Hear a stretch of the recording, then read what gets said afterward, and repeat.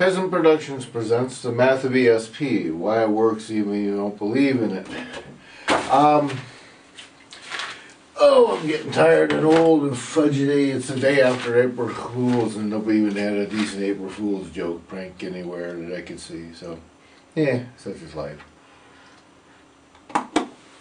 Alright, International Space Station, like I said, used an awful lot of concepts of what I use in the math of ESP. I needed a miracle, which is, somewhere down the line I've got to be able to try and step back into a position of being in control of an object.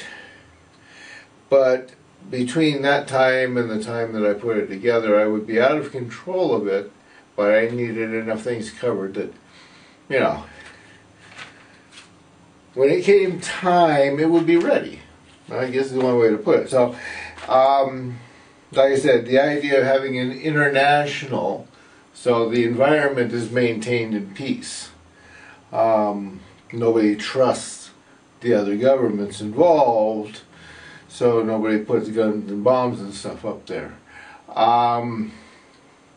People put, if you get an international, people put a little more energy into it just simply because one side or the other will try and pick up slack when they can. So I kind of have all the things here. I got the miracle I needed to put together. I got the energy. I got the motion. I got the faith in what I was doing. Remember, I created this whole thing off of a single letter. A one-page letter written specifically for the government to steal from me. I set everything up right on the letter to steal.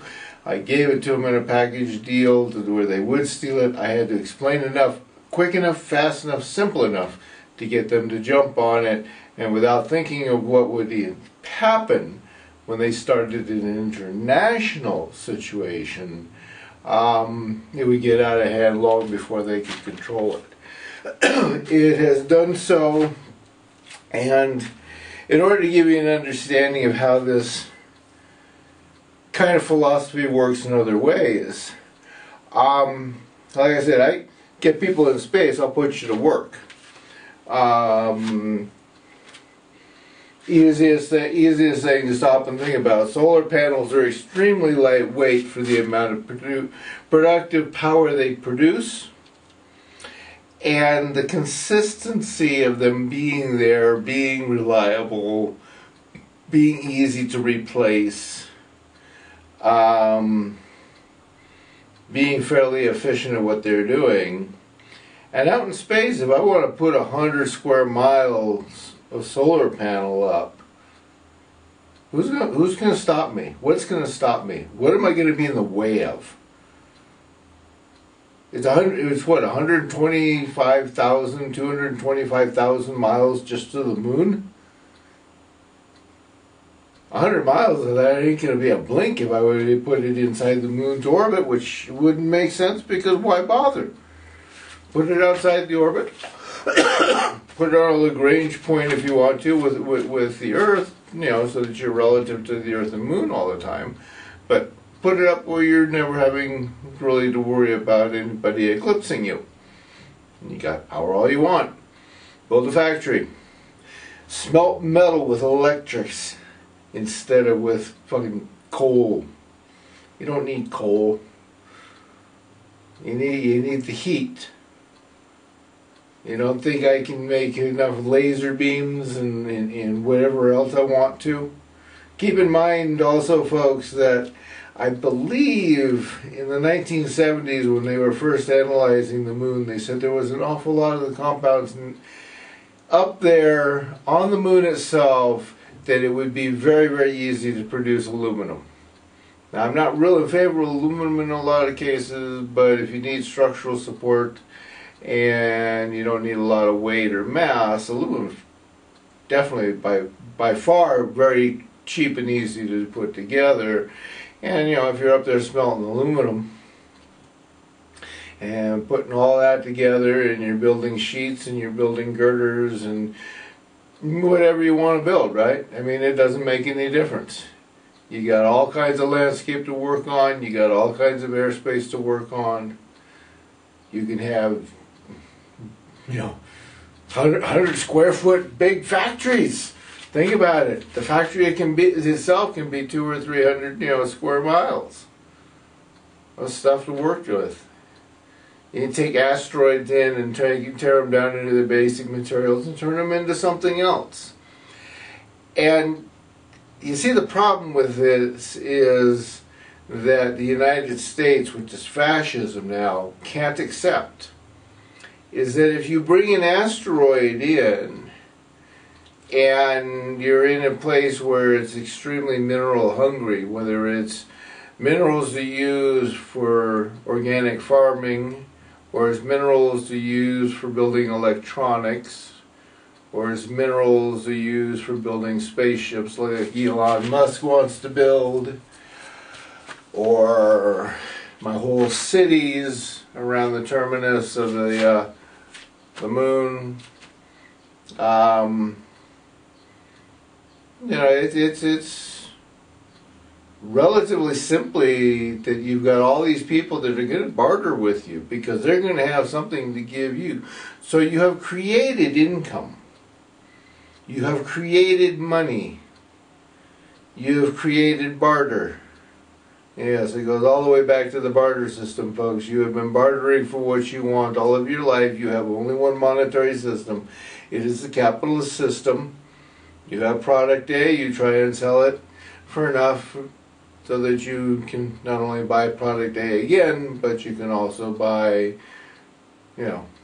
another vendor's product B.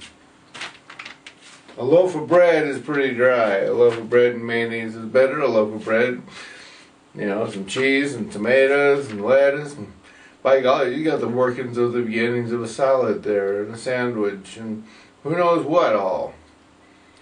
And that's what I'm offering about getting up there into space, folks.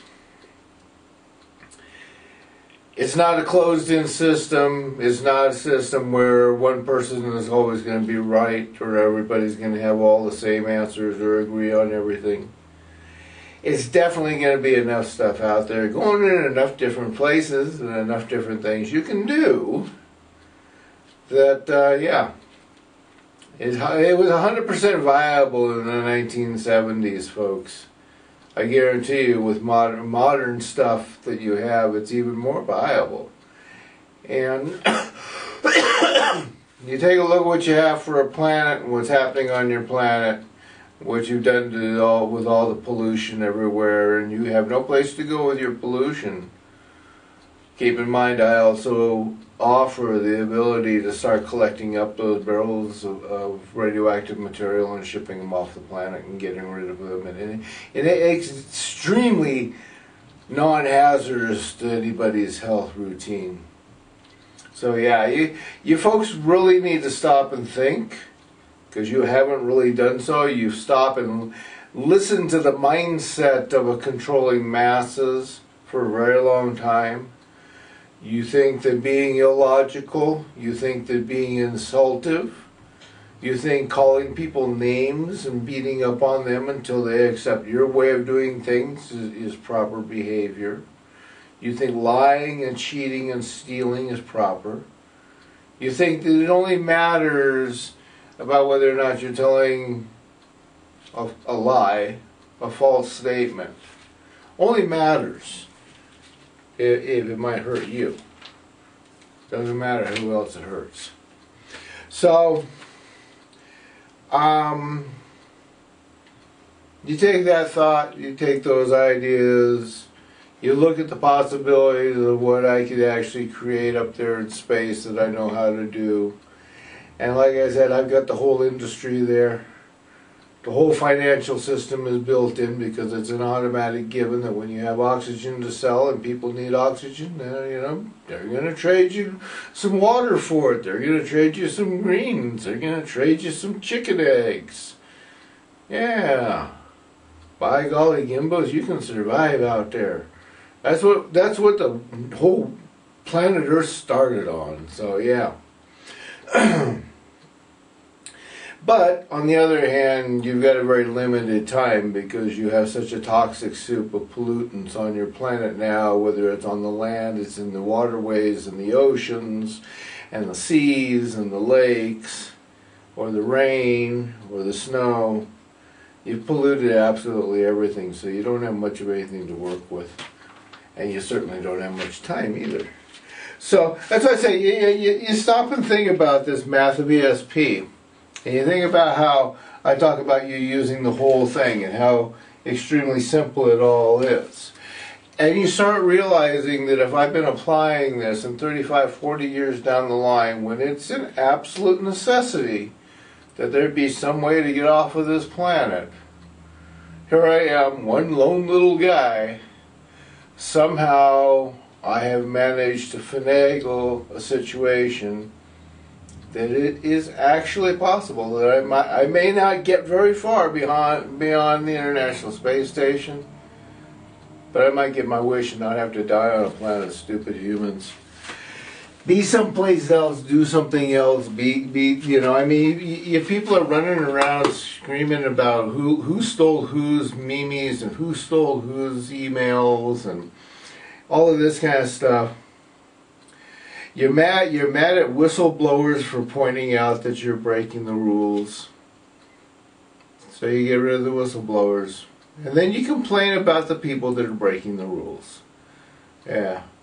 You sound like two old, you know, older teenage women, I guess would be the way to put it. Catfighting as to which one of them is prettier, because neither one of them wants to admit that either one of them is or isn't as good as they think they are. You know, you people just don't make any sense. So, yeah, I'm probably running on too long for this to be publishable. And keep in mind, I gotta throw this in really fast on the end of this, so I have a minute or so here. Keep in mind that if I got up there on the space station and I started getting the whole huge ball of wax going, thousands upon thousands upon thousands of people in every country got their butt in gear to try and do something. The probability and the possibility that while not every solution is there, the idea of being able to import food back down to the planet is very high.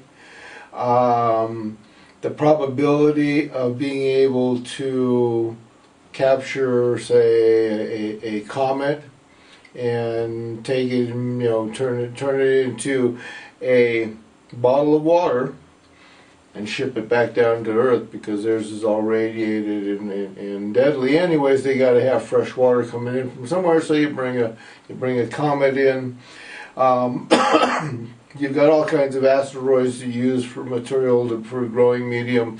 You can build as much greenhouse space as you want in space. There's like the solar panels. There's no limit. Just, you know, make a bunch of them so they're containable and controllable, and you have your tropic, and you have your, you know, your farmland for grass and wheat, and your orchards for trees, and you name it. It's all up there. You can produce an awful lot where you don't have to use insecticide to keep the bug population down. You can use, you know, real life things, and then and actually walk around a little vacuum cleaner and whoop, where'd that bug come from? Whoop, and it's gone. Not that you're going to have a lot of bugs flying from the planet up to, you know, 300, 400 miles up in space, but yeah, you got to market.